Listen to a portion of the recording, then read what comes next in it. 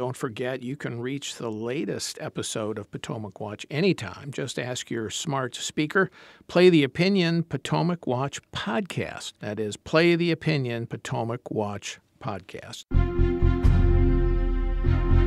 From the opinion pages of the Wall Street Journal, this is Potomac Watch.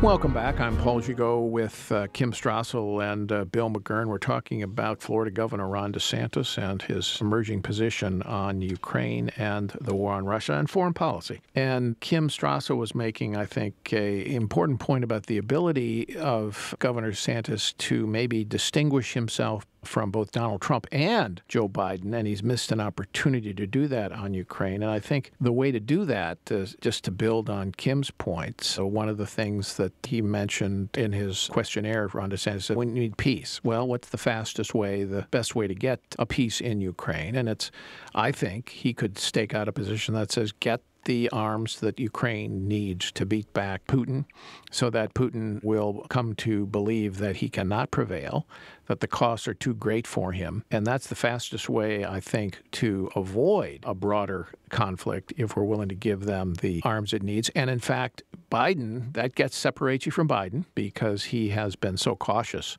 about that. And it also separates him from the isolationist position of Donald Trump, which says, come home, America. Europe isn't really all that significant and in U.S. national interest, and they have to defend themselves. That could be a position that is sustainable, I think, politically, would allow him, DeSantis, to come out as his own man. And it will be interesting to see him take that line. And would it be more consistent with his relatively hawkish politics of his past, Bill? Right. In Congress, he was a pretty strong supporter of traditional conservative policy. The overarching determination of reactions to Russia, it seems, on the left, there's a valid concern it's a nuclear power. So no one wants us expanded to NATO and everything. And I think least of all Putin himself wants it expanded to NATO. And so you have to be very careful not to inadvertently expand the conflict because Russia is a nuclear power. But I think too often that becomes a default position. You can't do anything with the nuclear power. And we see that with like North Korea and Iran with its bomb efforts.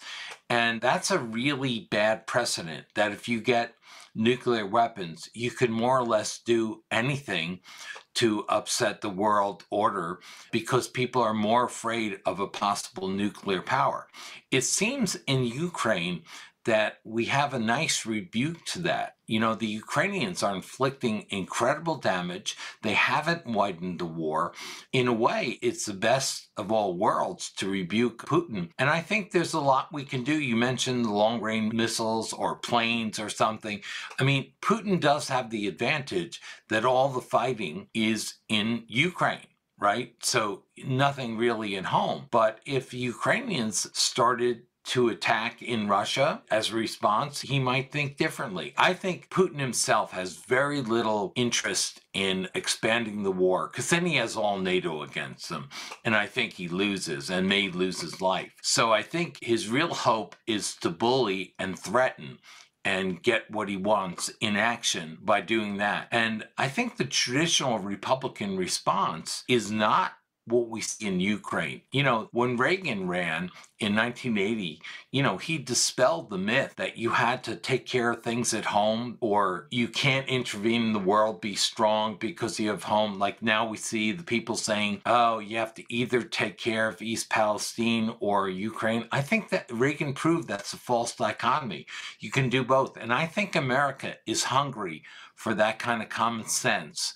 And that's the opening I think DeSantis should take. Yeah, you can combine a position of strength and military with prudence abroad, but aiding Ukraine without any U.S. casualties or troops involved strikes me as an element, as the kind of Reagan doctrine that Ronald Reagan would have supported. And since the outcome in Ukraine is obviously impossible to predict, Ukraine victory, Russian victory, some kind of stalemate that creates a frozen conflict with Russia occupying a big chunk of of Ukraine.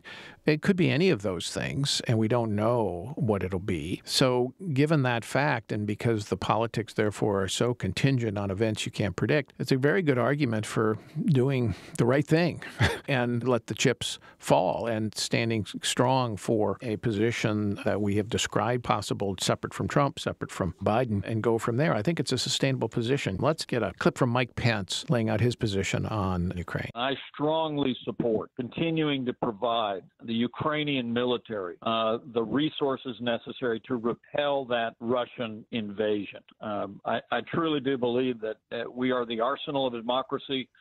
We are the leader of the free world, and continuing to stand with Ukraine to support their fight there is consistent with the conservative principles first articulated by Ronald Reagan. Back in 1985, he said that the United States would support people fighting for their freedom against communists in their country so that we wouldn't have to fight them here. It's called the Reagan Doctrine. And it set into motion forces that literally caused the collapse of the Soviet Union. Kim, strong statement by Mike Pence. Also, Mike Pompeo has come out strongly for supporting Ukraine, as has Nikki Haley. So there's going to be a big debate in the GOP primaries. Yep, we're going to see that as a major point of division. One other reason why, last little bit of criticism here, of the decision that he made to kind of answer this questionnaire as a way of getting his information out there. And as Bill said, it did seem like a calculated statement. But look, if you're going to be a serious candidate for the Republican nomination, those serious people, they go and they give a speech and they lay out all the contours, the well thought out foreign policy agenda. And I would prefer to have seen him do that. Now, maybe he still will. Maybe he felt compelled to have some answer here. And like I said, I think he's given himself some running room still to potentially do the right thing, as you say. But, that kind of statement from Mike Pence, that in itself was so much more fulsome as to the rationale and the reasons guiding him. I'd really like to see something more like that from Ron DeSantis. Where does this really come from? How does it fit into his wider vision of the world?